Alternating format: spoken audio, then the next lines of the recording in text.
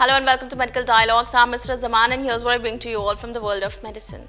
Increased hospitalizations for cardiovascular disease owing to ozone pollution, find study. The first evidence that exceeding the WHO ozone limit is associated with substantial increases in hospital admissions for heart attack, heart failure and stroke is published in European Heart Journal.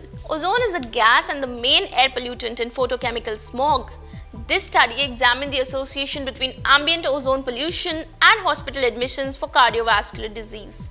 The types of cardiovascular disease included coronary heart disease, stroke and heart failure, plus subtypes such as angina, acute myocardial infarction, acute coronary syndrome, ischemic stroke and hemorrhagic stroke.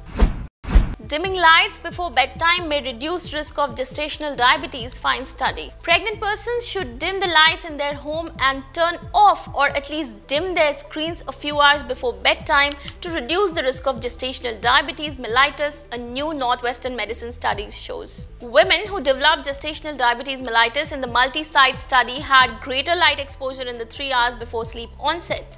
They did not differ in their light exposure during daytime or sleep, or in their activity levels compared to those who did not develop it.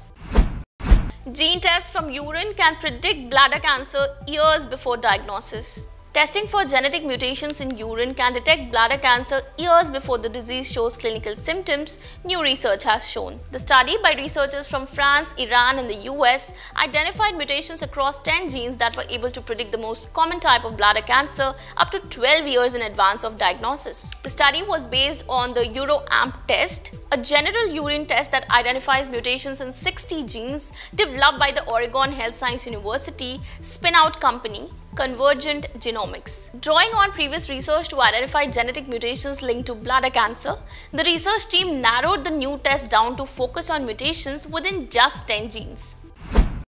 Falls among the elderly at home can be prevented by reducing trip hazards and decluttering, find study. Eliminating hazards around the home such as clutter, stairs without railings and poor lighting can reduce the risk of falls for older people by around a quarter according to a new Cochrane review. The review did not find any compelling evidence for other measures to reduce falls, such as making sure older people have the correct prescription glasses, special footwear, or education on avoiding falls. It also found that decluttering and reducing hazards had the most benefit for older people who are at risk of falls. For example, because they have recently had a fall and been hospitalized or need support with daily activities such as dressing or using stairs. Nearly 1/3 of people aged 65 years and older fall each year. Most falls occur at home. Professor Clemson and her colleagues analyzed the results of 22 studies, including data on 8,463 older people living in the community. That's all for today. Stay tuned to Medical Dialogues for latest updates. Never miss a medical update from Medical Dialogues.